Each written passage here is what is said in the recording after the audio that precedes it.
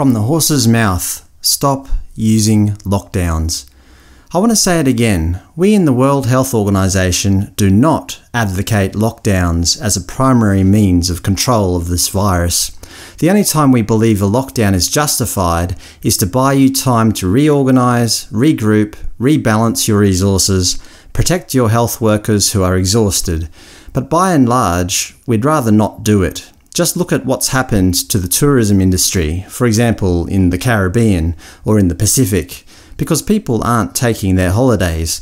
Look what's happened to smallholder farmers all over the world, because their markets have got dented. Look what's happening to poverty levels. It seems that we may well have a doubling of world poverty by next year.